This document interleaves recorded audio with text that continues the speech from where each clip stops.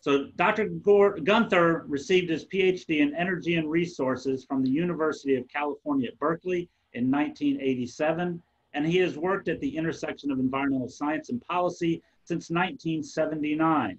He has extensive experience in applying science to the development of air, water, and endangered species policy, and for the past several years has been working with a broad array of organizations to help prepare our region for changing climate.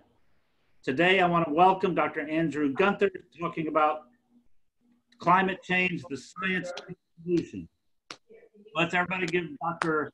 Gunther a big Golden Gate Breakfast Club welcome. Thank you so much. Can you guys, I'm hoping you can just see my title screen. Is that correct? Yes. Great, thank you so much. So my wife and I have two kids, and like all parents, we want our children to grow up in a world that's safe, healthy, and as productive as the world that our parents inherited from their grandparents. And briefly today, I want to explain to you why it is that the world scientific community is saying that our future, particularly our kids' future, is going to take a serious turn for the worse unless we take immediate action. But before I do that, let me say what I'm not going to tell you.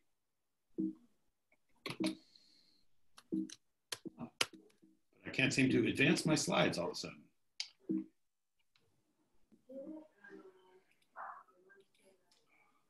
Oh, this worked when Tony and I practiced it. That's all right. There we go. I'm not going to tell you what to believe.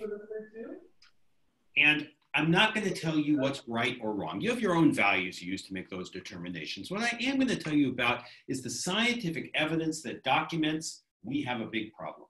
And in so doing, I'm going to ask that you listen to the skeptics, the real skeptics, the scientists. Objective skepticism is the heart of the scientific process. The oldest scientific society in the world, the Royal Society of London, founded in 1662, has as its motto, "Don't take anybody's word for it."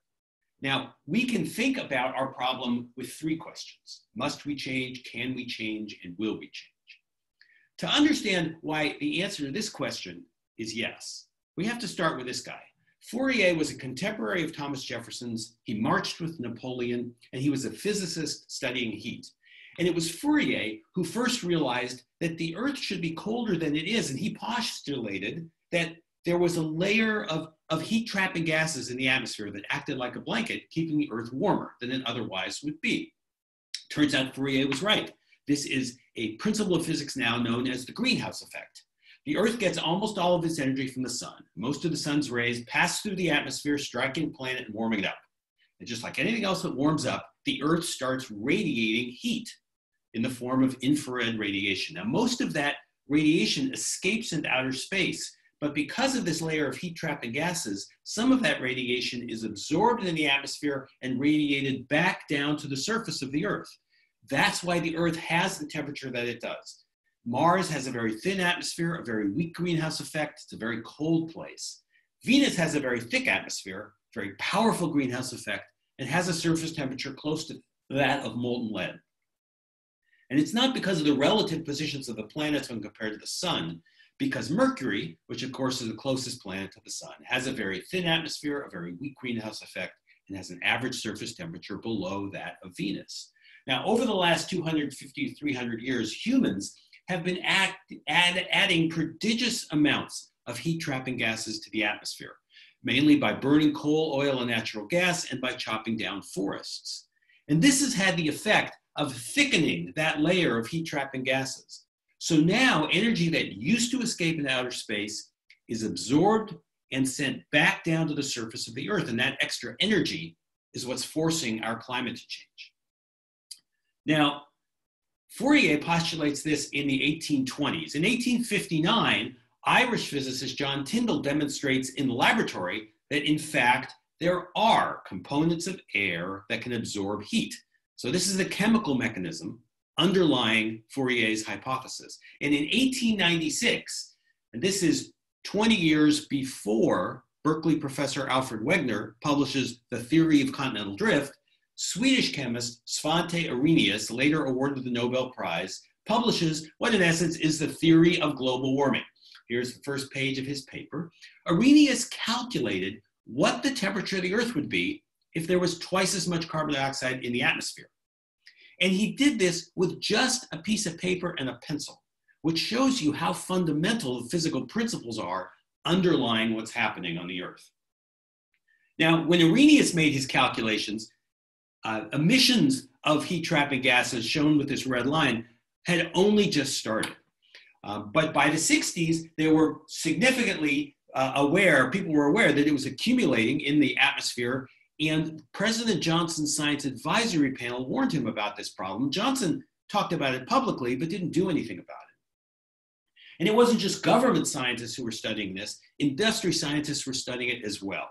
And here's a quote from a scientist at Exxon, and they knew full well what was happening to the atmosphere. In 1978, the JASONs, the high-level scientific advisory panel of the Defense Department, warned President Carter about the national security threat that this problem posed. And President Carter asked the National Academy of Sciences to double-check what the JASONs had said. And here's what the National Academy concluded, maybe one of the great scientific understatements of the 20th century. And still, though, Carter then decided this was a serious problem for the country. As you might recall, he put solar panels on the White House. He recommended that we get 20% of our electricity from renewable sources by the year 2000. But that's not what happened. What happened is Ronald Reagan was elected president. Reagan completely ignored the issue. He took the solar panels off the White House, and fossil fuel burning expanded around the world and emissions climbed significantly. Also during this time, the fossil fuel industry, it has been well documented, operated a major disinformation campaign, which continues today, and has made it very difficult for us to address the problem. We're seeing now with our own eyes and instruments that what Arrhenius and other scientists predicted is happening. The Earth is definitely getting hotter. There are 5 independent data sets. They all show the same thing. This is a video from NASA showing how this heating is distributed around the planet. You see the years going by on the bottom there. And what you notice is there's more heating over land and over ocean. And there's more heating in generally on the interior of the continents than at the coastlines. And as you see the years move into the 80s here and the heating greatly increases, there is more heating in the Arctic than there is in the tropics. And this pattern, which is known as Arctic amplification, the JASONs and the National Academy of Sciences predicted this would happen. Now, this data set only goes back to the 1880s because that's the first time we had enough thermometers around the planet to come up with an average temperature. But how do we know this hasn't happened before? And scientists study that question using what are called proxies. These are things that we can measure much further back in time, and we understand their relationship to temperature. A classic one that most people know about is tree rings, but a very important one is ice. Not only is there a temperature proxy by the nature of the oxygen atom that makes up the H2O molecule, but when ice forms, it can capture tiny bubbles of atmosphere. And so if you can find ancient ice, you can often find samples of ancient atmosphere. And when the methods were perfected for this kind of analysis, an international team was put together to go to Antarctica. This was in the late 1990s to drill, because the ice there is 2 miles thick, and we can go back in time much further than 1884. In fact, we can go back in time 800,000 years. And I'll show you this data now. It was just published less than 20 years ago. So we're gonna go from on the screen from the right to the left. We're going back in time. And when we sample those tiny bubbles of atmosphere for carbon dioxide concentrations, this is what we see. So there's lots of variability. And in fact, what we're seeing here is the ice ages. But you see at no time was the carbon dioxide concentrations above about 290 parts per million. Now remember, we're squishing time on this axis. So this line, it just appeared on your screen, is 300 years thick by this scale. So it looks like things are changing really fast, but they're still changing over thousands of years. When we look at the temperature proxy, this is what we see. Temperature and carbon dioxide vary together, which is what you'd expect from the physics of the greenhouse effect. But I don't have modern industrial times on here yet, but I'm gonna add them now. So here's where we were as of April last year. vastly above anything we've seen in the last 800,000 years, going up 200 times faster than any other time in this record. And this is the source of the urgency in the message from the scientific community, because carbon dioxide stays in the atmosphere for a long time. All the time it's there, it's absorbing energy that would otherwise have gone into outer space and pumping it back down to the planet. It's as though we've wrapped ourselves in a blanket that we can't take off. And if we continue our current pattern of burning more and more fossil fuels, then this is where we're going to be in just 30 years.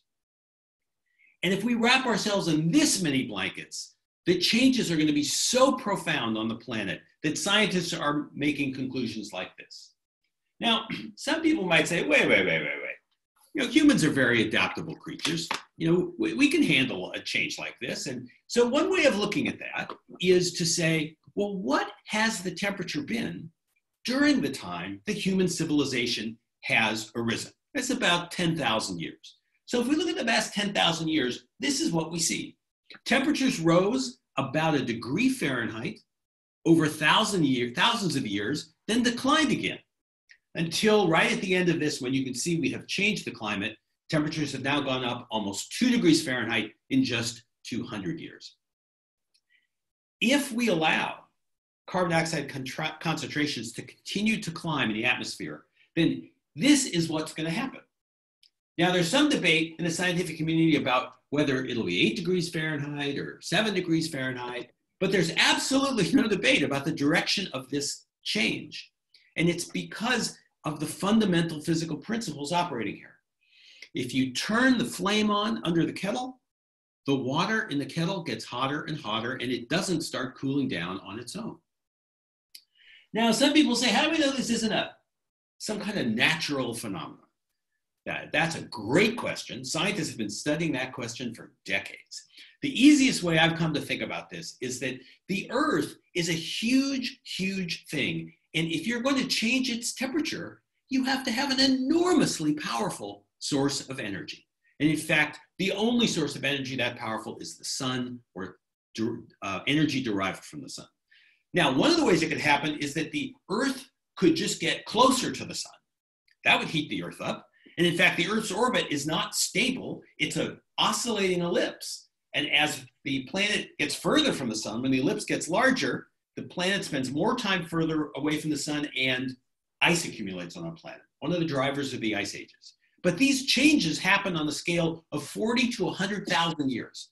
So that can't explain what we're seeing today. Now, another thing that could happen would be that if the sun were just to get hotter, the Earth would get hotter. And in fact, the sun's output does vary, and it varies on the scale of decades. But when we look at the sun's output, which we can measure very accurately now with satellites, we find that the output of the sun has been declining over the last 40 years, and the changes in solar output are not enough to explain the changes in temperature that we see on the planet. If we put these natural changes into a model that looks at ocean temperature, this is something that was done by Tim Barnett at UC San Diego, then here's what the predictions for these natural variations look like. And these big dips you see on the screen are caused by major volcanic eruptions, which put particles up in the atmosphere like a parasol over the Earth. But they only last a couple of years before gravity pulls them out. If we then put into the model the carbon dioxide concentrations that we are measuring in the atmosphere, then the model says, well, because of the greenhouse effect, this is what ocean temperatures should look like. So now we have a hypothesis, and we can test it by measuring the temperature of the ocean. And when we measure the temperature of the ocean, this is what we see. The key point here is that there is no explanation for what we are observing, except for the impact of greenhouse gases. And for you fans of logic, there is no explanation for why greenhouse gases are not causing this. Those are two separate things. And this is why the US Supreme Court held in 2007 that the EPA had to regulate greenhouse gases as a threat to public health and safety pursuant to the Clean Air Act, because there's no other explanation for what is happening. And as our climate is disrupted, we're already seeing changes, and they're going to get more severe.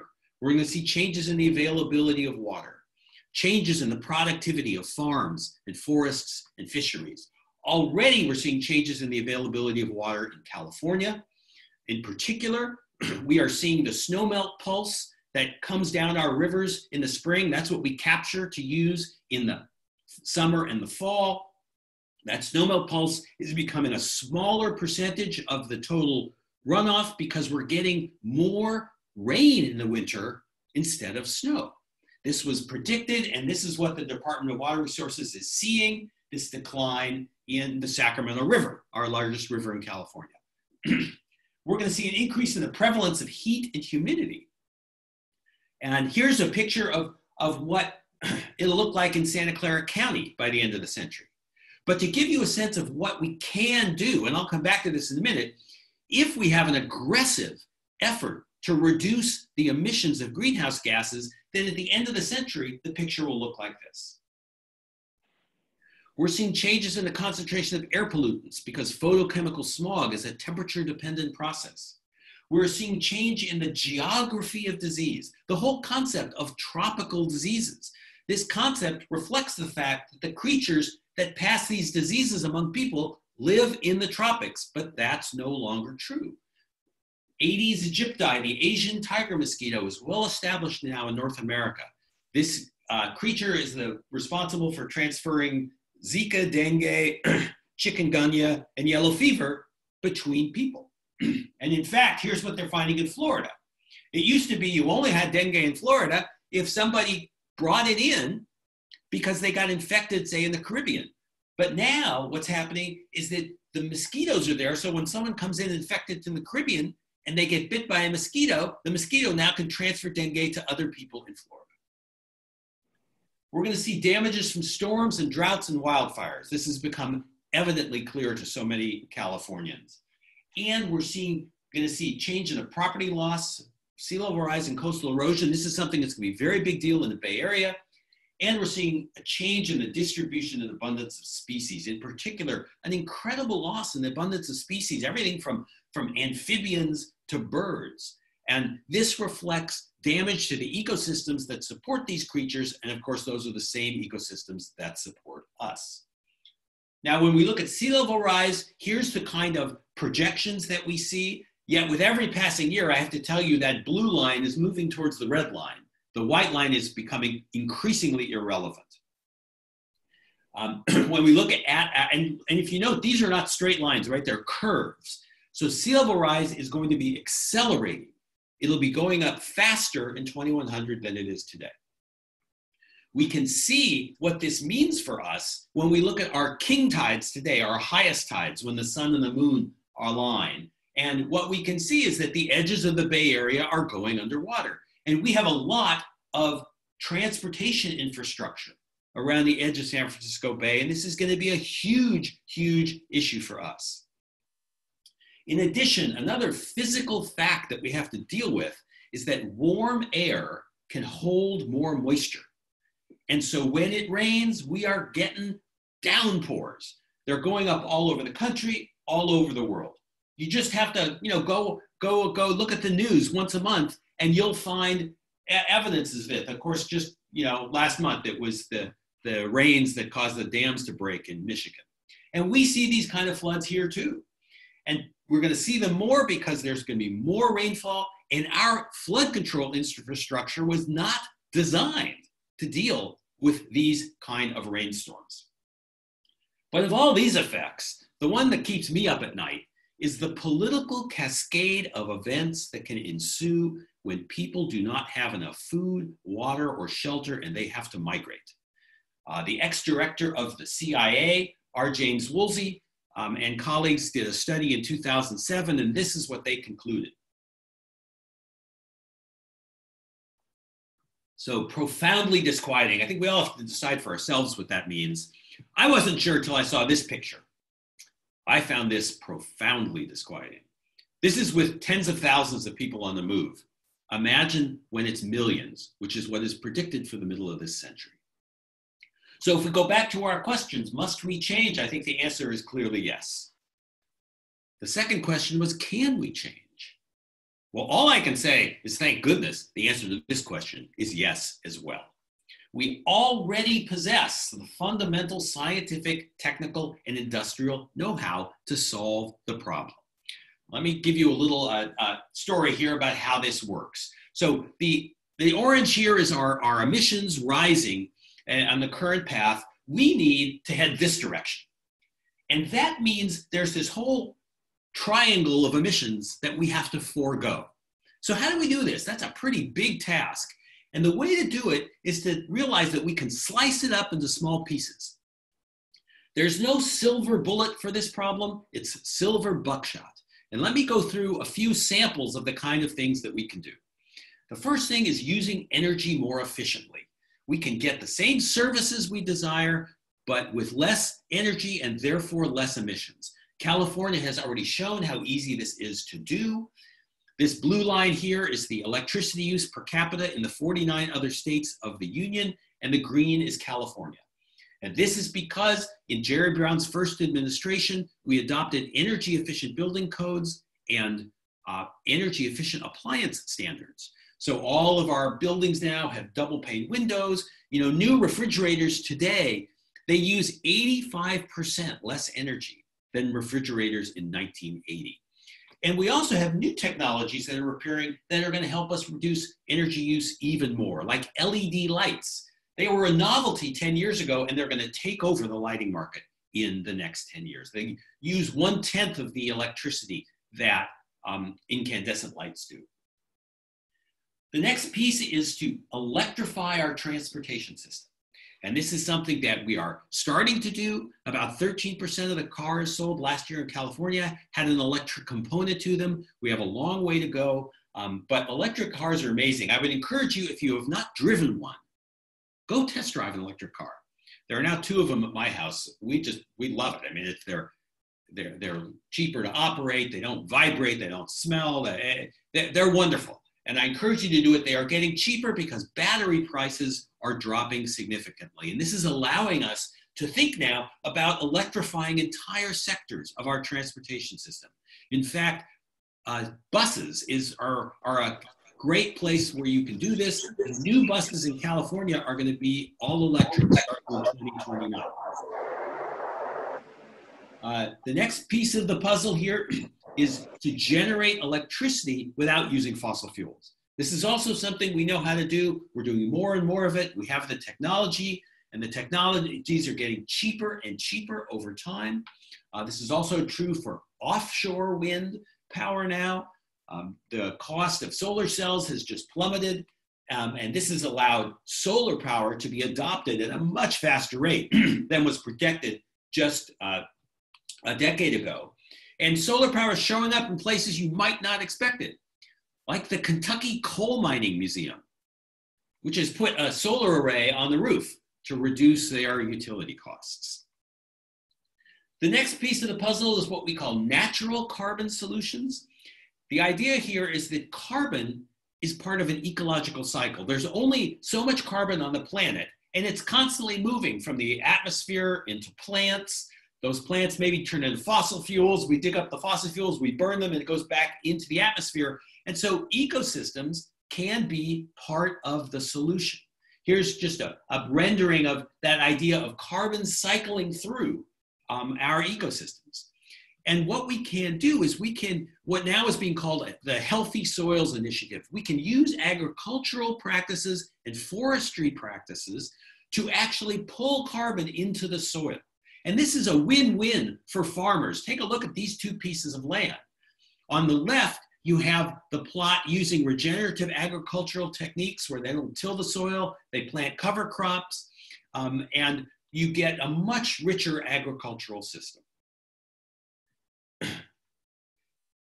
Another piece is a carbon price. We live in a market economy. Market economies will efficiently allocate resources, but only when the price in the market reflects the cost of goods.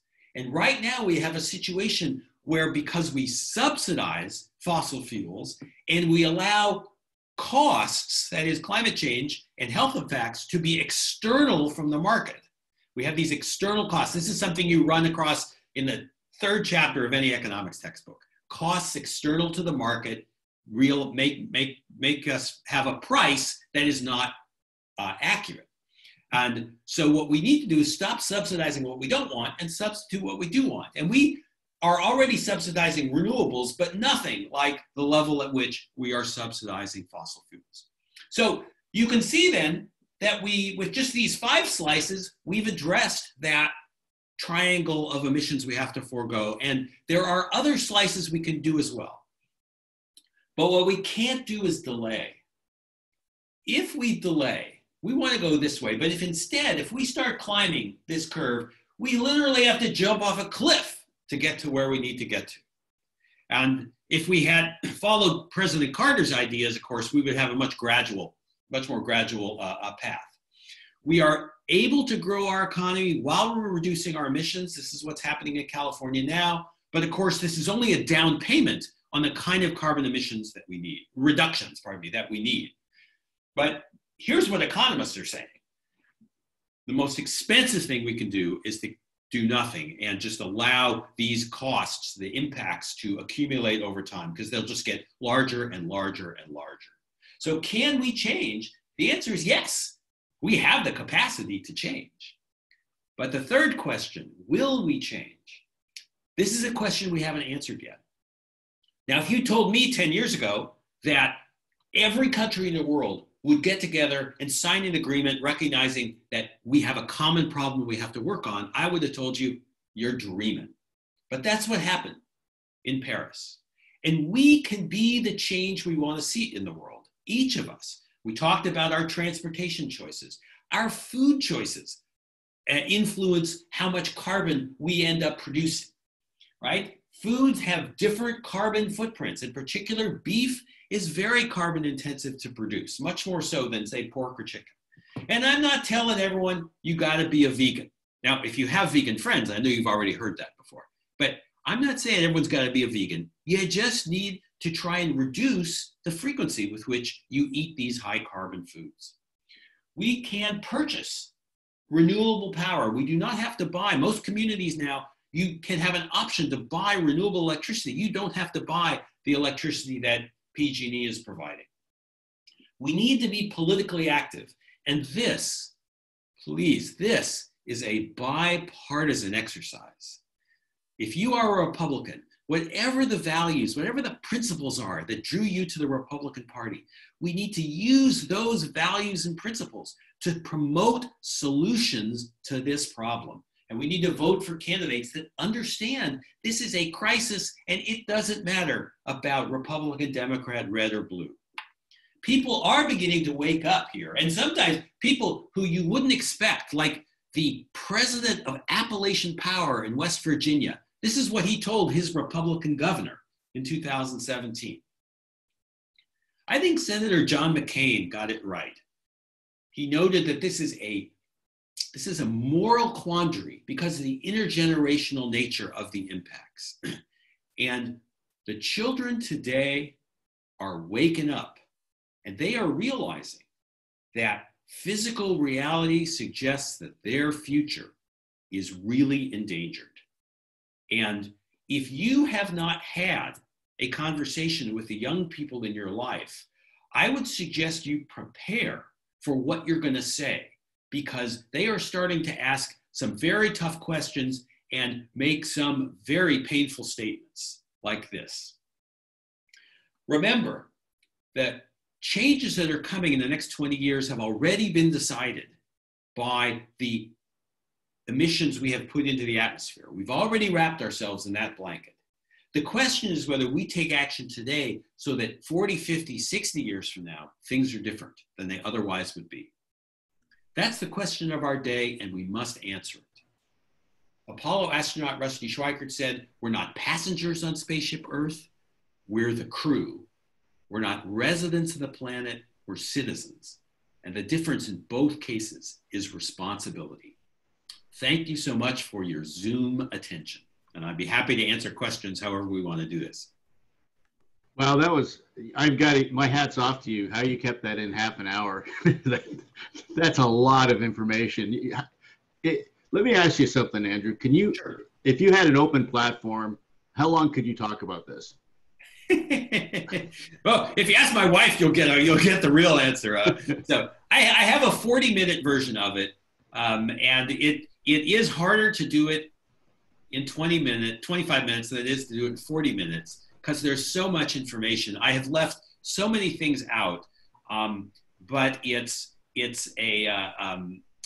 just something that I find there's many more opportunities to speak like this. And by the way, if any of you know any organization that you think would like to hear this, please go to my website and contact me. And I used to travel all over the Bay Area. Now I virtually leap around the Bay Area to give this presentation. Well, we appreciate you. And for those of you who don't know, Andrew just does this as a public service, and that's his attitude. So thank you for sharing what you're doing. We can open it up for some questions here. If anyone, I'm kind of looking at the big screen, so if I see Betty has her hand up. Why don't you go ahead and start, Betty? Hi, Andrew. Thank you for a fabulous presentation and just extremely powerful in many ways. The slides and everything, which were so well done, is that for the United States or is it for the world? And that's the first question. And the second thing is, if we're a little bit further ahead than some other countries, how do we get the rest of the world to come on board as well? So, so a couple of things. Certainly the physical reality everybody has to face. The solutions, that general solution set applies everywhere. I was giving obviously examples in the United States. I don't think that everybody in the world would agree with your characterization that we're farther ahead than everybody else. And in fact, we're running very quickly in the opposite direction. We're now, in essence, sort of a pariah to the world, as we're the only nation who is not part of we have announced our intent to leave the Paris Agreement. The key thing I think here to recognize is that every government in the world is being told the same thing by their scientists. Everybody is hearing the same thing. Everybody is seeing with their own eyes the same kinds of changes. And in fact, countries that have fewer resources than the United States are way more vulnerable to what's going to happen. So there's a need for us to act as the leader to demonstrate this. If you recall that in 2009, the global negotiations in Copenhagen broke down. But the reason we got the Paris Agreement signed in 2015 was because in 2014, China and the United States signed a bilateral agreement. And the two largest emitters in the world signed a bilateral agreement saying, we recognize this is a problem and we have to reduce our emissions. And so we can't, there's no such thing as half a lifeboat, right? So we need everybody to do this, every nation to do this. But people will follow our lead just as they have in the past. And that to me is the essential thing to recognize, that we need to do this, and that we have collaborators all over the world who are working on these issues in their countries. Thank you. We have a question from Bert. His question is, how can we take advantage of this pandemic to advance the carbon reduction radically? And he's asking about, look at bicycle growth as an example. Can you elaborate on that? Yeah, look, this is the key thing we need to do here is we need to guide our capital investment. And it appears to me, although we haven't decided, it appears to me that it is likely we will have a major infrastructure bill as part of an effort to get our economy rolling again, to provide jobs for people who've lost their jobs. And the question is, what do we build? If we build the same stuff we've always built in the past, we will be assuring that we do not have the capacity to do what we need to do in the future. What is my hope is that we will recognize this is a really once in a lifetime opportunity to direct our capital to build for the world that we have, that we're going to have in the future. You know, Craig, in my 40-minute version, I mentioned that important environmental philosopher, Wayne Gretzky. So Gretzky was asked, why are you such a great hockey player? And he said, it's because I skate to where the puck is going to be, not to where the puck is. And that's how we have to think about our future, because things that we used to accept as unchanging, like the location of the shoreline or the average temperature in the Central Valley in the summer, these things are changing. And so we have to invest for the future that we know is coming. And that's going to be the big challenge. But I think that that's something that we suddenly have an opportunity to do. And I think that the pandemic, at least for me, sitting here in my house like all of you are, you know, the pandemic is I heard someone, I saw someone said, this is the closest we're ever going to get to a global meditation retreat. And I think we do have an opportunity now to really think about what the challenges are that we face. This is what we're going through now is something that was predicted. It's something that will happen again, just as climate change has been predicted and it's happening. So I hope that we'll really be able to use this now as an opportunity to put ourselves on the path that will allow our children to have a safer and more productive future. Great point. And I really liked your quote with Gretzky. I think that's like such an appropriate quote for what you're doing. We have a few other questions. You talk, and then after that, we'll bring Patricia in for a question. What's always slowed me down is that carbon dioxide is such a small percentage of the atmosphere. It's almost like a trace gas. It's only 0.03% heating. Right. So how come it has such an effect? Because carbon dioxide absorbs, remember the picture of the infrared radiation leaving the earth, right? Carbon dioxide absorbs that radiation that used to escape the planet. So it acts like a blanket that prevents that energy from escaping. And so over time, that energy adds up and adds up and adds up and adds up.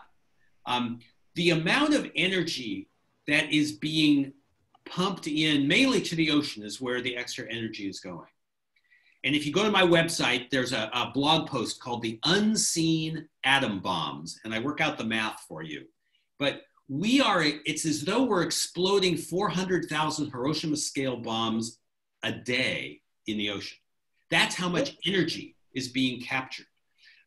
Some people like to use the example of a poison. You know, arsenic is poisonous at the parts per billion level, not the parts per million level, right? So things can have a major impact if the system is sensitive to them. And that's exactly what we're happening here. The system is sensitive to carbon dioxide.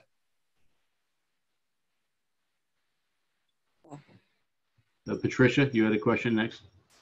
Congratulations on demonstrating an expert who is passionate about delivering their message and can get it across in any environment. Thank you very much. Thumbs up to you, and I hope you'll come back for the next part. Thank you so much. I appreciate that. My question is, if you were talking to us as mere mortals and said, all right, you're committed, you believe, you agree, here are the top 5 actions or 10 actions you can do today to model to everyone in your environment how we do our part, what would they be?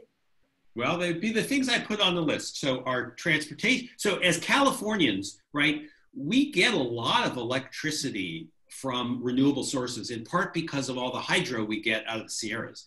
And we're expanding solar power incredibly quickly, but it needs to be faster. We need to be bolder, more ambitious in what we do. And so I would encourage people, the main things that I talk about are transportation choices, food choices, encouraging renewable electricity by using your purchasing power as a consumer, but also voting on this issue, telling your candidates and your elected representatives, whether they be Democrats or Republicans, that this is a problem that you feel in your heart is a huge thing for us to deal with. This is a priority. And until our elected officials, who unfortunately, by our system, they tend to think 2 years ahead or 4 years ahead, right? And we have to tell them that we want them to think further than that. And I would encourage you to expose yourself to some of the young people who are beginning to take action on this, because you will get their visceral sense of how vital this is for their future. And if you have kids, if you have been in this situation of caring for young people, I think that it's just natural to recognize, that once you get over the grief of what I'm implying here, is that we all have to start pulling as hard as we can on the rope together to make this happen. And that definitely involves a huge transformation. But just because this transformation is outside of our experience, that doesn't mean it's outside of our capabilities.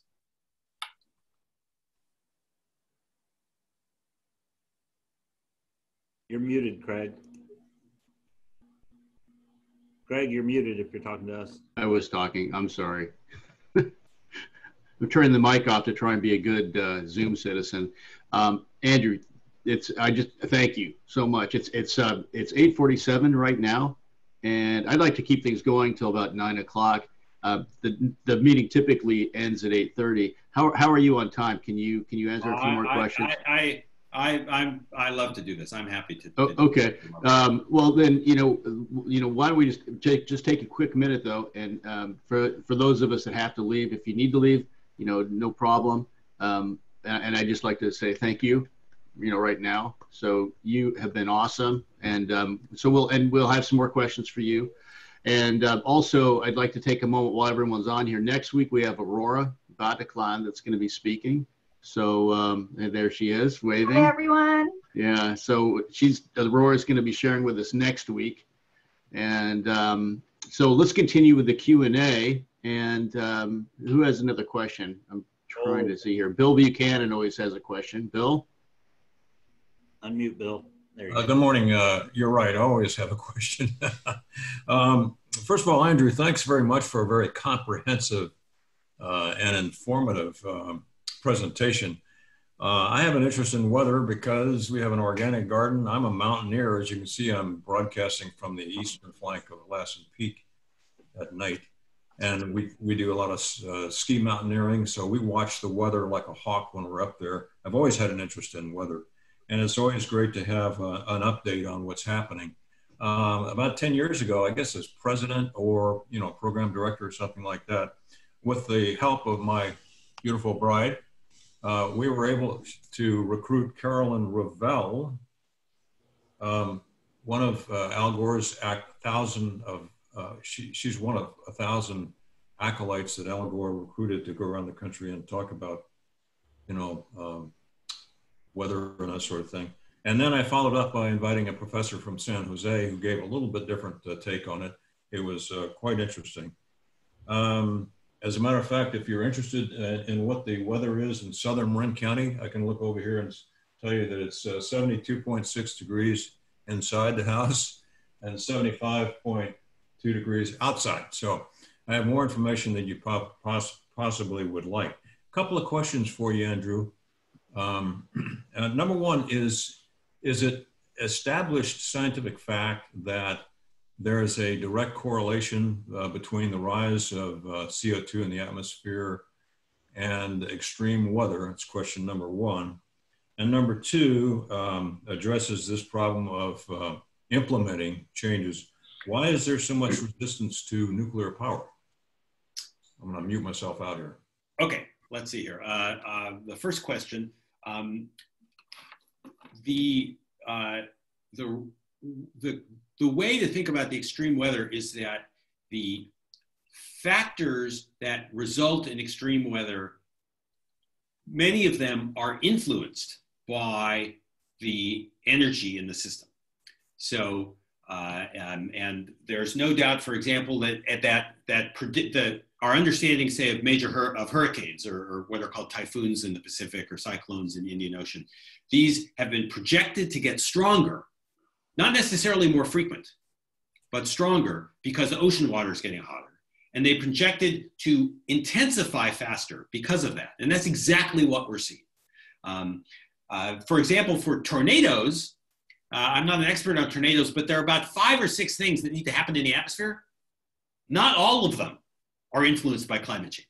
So for tornadoes, for example, there is not nearly as strong a correlation with climate change. There's also, the extreme events of the droughts getting more extreme because as it warms up, things dry out more. Fires getting more extreme because the vegetation is so dry in these situations.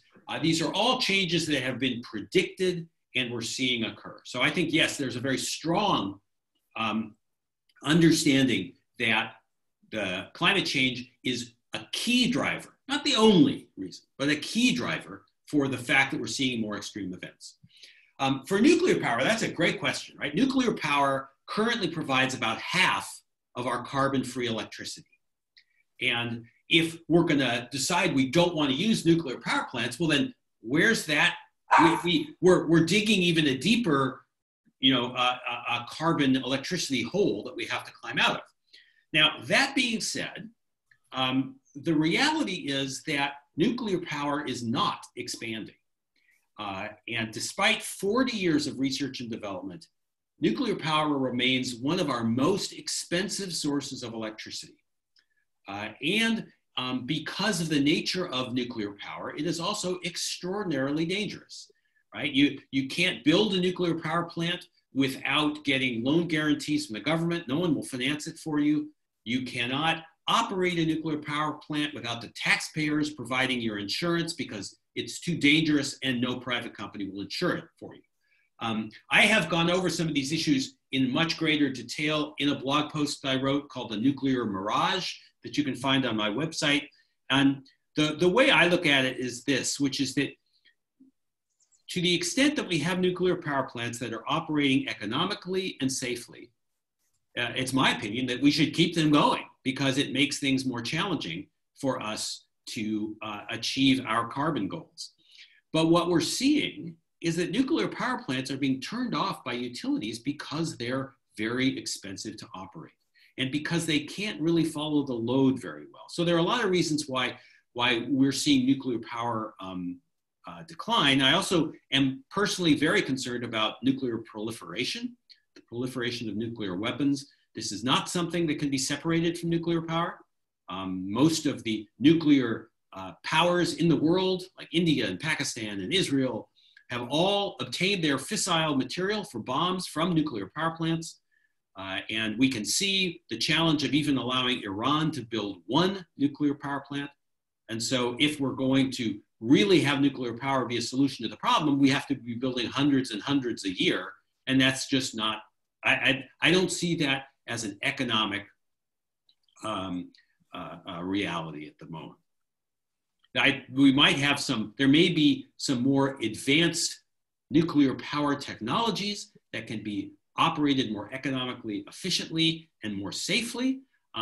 This has been something that people have been trying to do for decades, and it has been an ongoing challenge. Indeed, Bill Gates founded a company several years ago called TerraPower, and they said they had a new design for a nuclear reactor called the traveling wave reactor, but that reactor itself has run into problems, and Gates is now publicly questioning whether nuclear power can really be an effective part of our climate solution. That was awesome. Michael Sarah had also put Andrew's link on the group chat, so thanks for doing that, Michael. And I think we have a couple questions here. Joel Panzer has a question. I think Pete, did you have a question also? Yeah. All right. So Joel, you go first, and then Pete, you can follow. Andrew, thank you so much. Fantastic. Absolutely fantastic talk. I really appreciate it. Two questions. Question number one, where are we with wave power? Number one. And number two is, as they say, put your money where your mouth is. Where do you invest to make a profit and do well for the world as well? Okay, well, so let's start with the second one. I'm not an investment advisor, so I will leave that to others. I do know that over the last few years, if you have not had fossil fuel stocks in your portfolio, you've done pretty well. I think that personally now, when we make our major purchases, particularly cars, we have a chance to push the pile in the right direction.